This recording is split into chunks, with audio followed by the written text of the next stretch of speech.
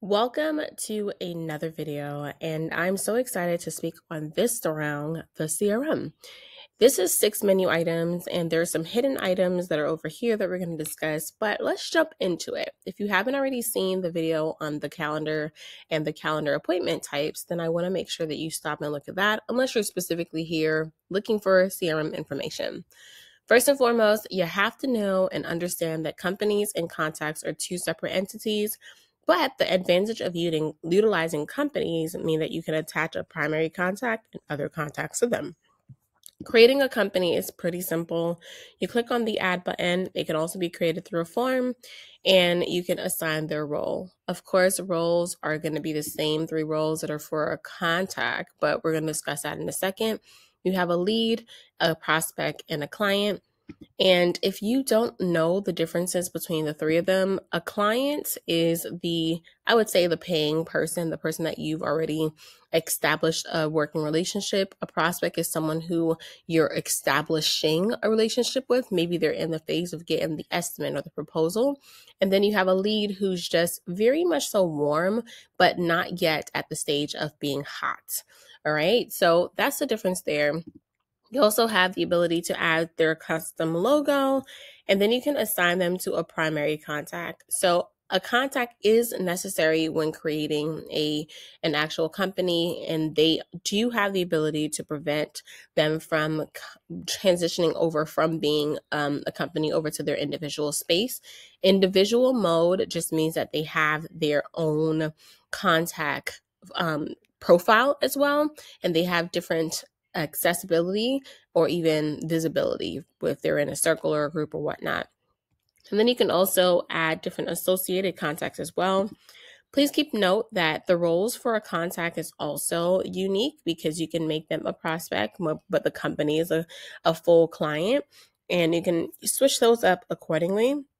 You will need all of their basic information, and then you also have the ability to send them a portal access at the same time here.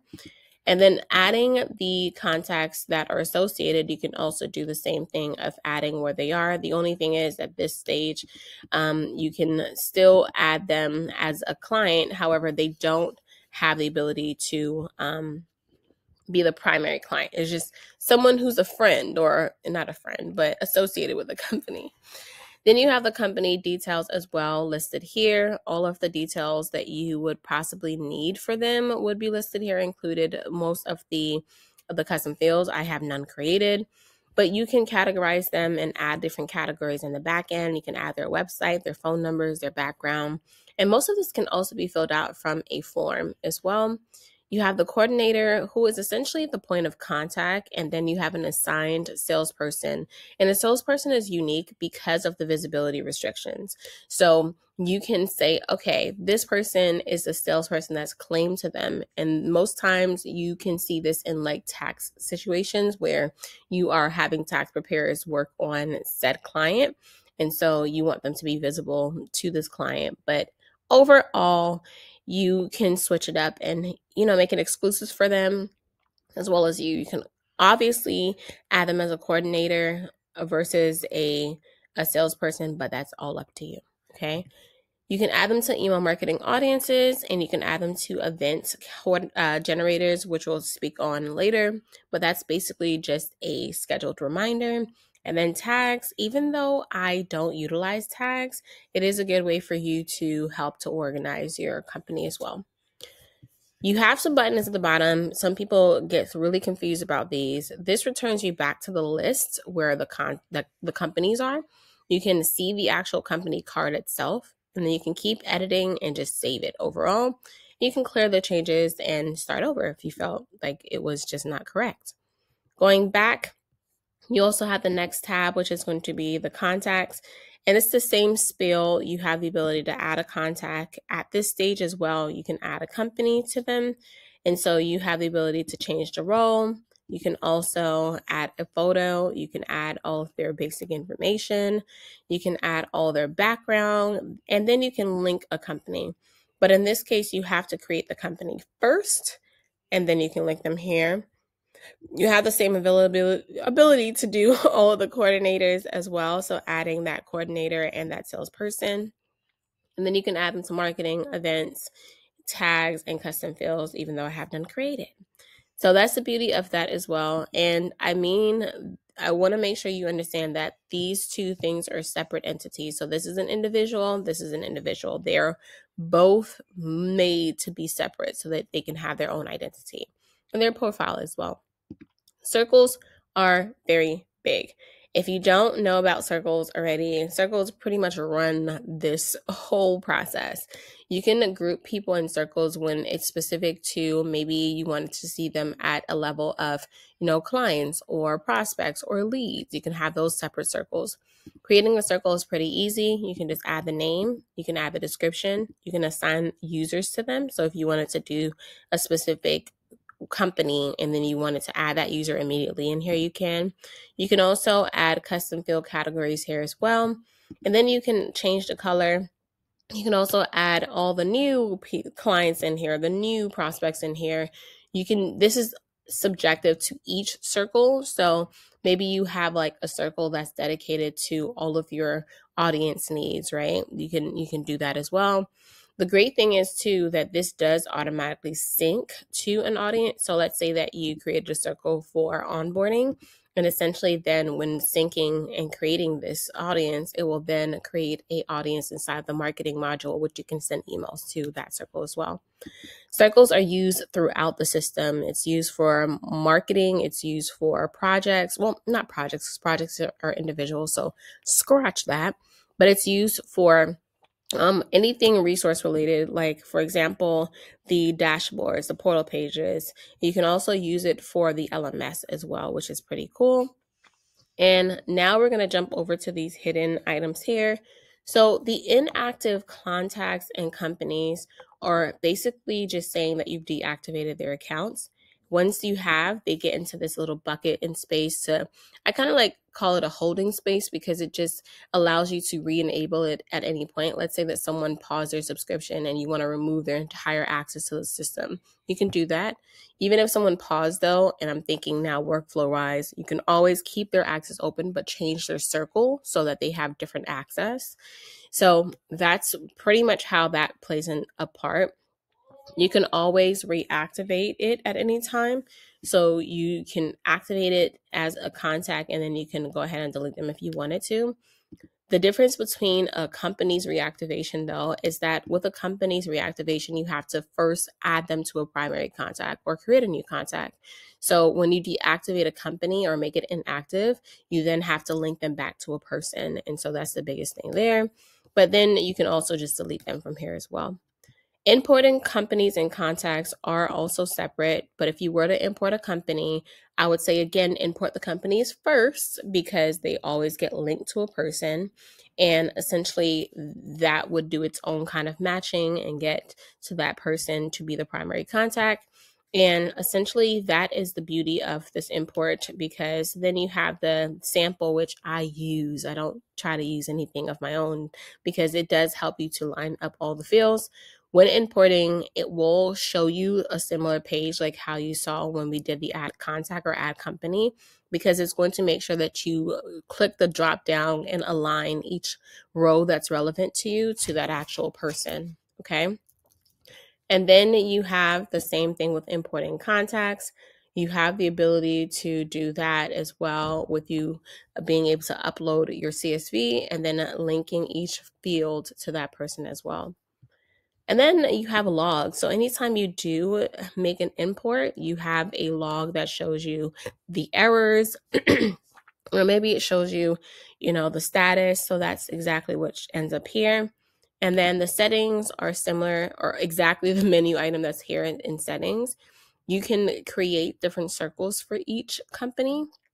And let's say that this was toggled off, but then you want to create a company circle for existing companies. You can do that by clicking this button. There is a company match option that essentially when someone fills out a form and maybe they miss an I or an E or just a letter in general, it will try to match them first. And if not, then it'll just create a new one. That can be prevented if you just make this like 90%. So it makes sure that everything that they do, is very specific. And you can see an example here. So for example, you have the ability where you already have like the Apple.ink or Apple Ink, and then they have a period there, but they just submitted the Apple ink without the period. So it essentially will match that person because of the fact that it's 75%, or whatever accuracy you have here. So it just creates that ease so that you don't have that issue. And then the salesperson visibility here, if when they're claimed, you have the exclusive or the shared. And it does give you an example of what these are. It basically just tells you what the difference is. With shared, it represents more than one company. You can have, different salespersons on that. And then exclusive means that it's pretty much, exclusive to that salesperson and no one else can see it.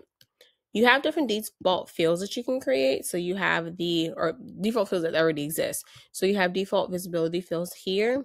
You have some custom field targets that you can create. You can also manage that inside of the flyout menu as well. You have some custom fields for the contact, the company, and the private. And then going down to the default forms embedding options. So this is where I always love to do the first wave of things that I do when setting up accounts, because sometimes it's so I don't want to say annoying, but it can be a little tedious to have to go into each form and then go in and say, okay, I want to hide the form title, I want to hide the required message, I want to make sure these are transparent. So I do that at the beginning, and anytime that I then create a form, this is the default settings that automatically get created. Now, of course, you can customize it if needed, but this just saves a ton of time. And then you can also set the permissions for the roles of individuals who can export CSVs. And then the SMS phone formatting is pretty new, but because they were having trouble with Twilio not getting the SMS format correct, that they enabled this tool that allows you to just format the field that you have. You can modify it and validate it. And you can select the field wherever they have it selected, and then you can allow that field to be formatted correctly in bulk. And then if you wanted to copy a custom field to that SMS enabled field, it just allows you to choose the source, and then you would just target it to whichever field you're using, and then you would either say it by the target name or bulk copy it and override existing. That was a lot, but you're getting through this video pretty well. Now you have deals. Deals is what you would actually imagine. It is literally a pipeline. It just gives you the ability to track and forecast all of your incoming valued closing of stages and things like that. So maybe you have a deal that you want to create for a specific contact. You can add the title of the deal, the details, the category. You can expect the closing. You can add the close date. You can add the value, and then you can select a pipeline, which you can create on the other window. And then you can actually make it visible to an individual or all staff. And making it for all staff is, custom to you as well. And then you can send some emails with each deal that's created. Now the pipelines, you can create endless amount of them, which is pretty recent. So with a pipeline, you could essentially have the currency. So maybe one of your pipelines is in American, but then the other one is in pounds or whatnot. So you can create that separately, or any currency that you add. And inside of a deal itself, or a pipeline itself, you're able to see the stages. If you go ahead and manage the stages, you can also just simply customize each of the sections, add the probability, as well as delete them and add some different stages as well. I also like that you can just simply add a deal directly to the pipeline and then choose the stage that they're in, do the followers and all the things from here. And then if you wanted to forecast, you can see it based on the month and forward. So it goes up, as you can see, 4 months, but you can always just choose these little arrows that allow you to see the forecast for as long as you want to. I think that's pretty cool. And then you have the CRM events. So the events are very similar to what most people think would be an appointment, but it's not an appointment. It is an event that holds a relevance or a date on your calendar, and it's used as a reminder. So with events, you have the ability to link it to a contact. You can actually just create an event title. You can make it either public or private or shared with specific people. And then you can actually have the duration, the category, you can have automations, you can have reminders, all the things. And when a person signs up, maybe, and I haven't used this event feature a lot, but I'm thinking that if you created like a webinar and you wanted to add people to a specific date, you can. And that's where a generator comes into play. So you can actually do it based on generation of the date or based on a custom field or whatnot. So it's all set up with an automation. And when you do that, it will essentially trigger different automations that you have already tied to it.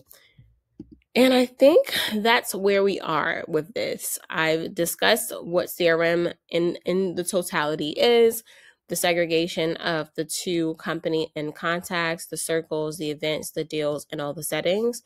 Again, feel free to reach out in different ways to get more information. I love building out SuiteDash accounts, but I really, really just love SuiteDash in general. And so if you wanted to reach out to me via email, you can do that via SuiteDash@royalassistance.com. Come straight to the website at royalassistance.com/SuiteDash, or just drop a comment and just have questions that I can answer. I try to be very proactive with answering them, but I do find that it is great to just make sure that you guys have customization.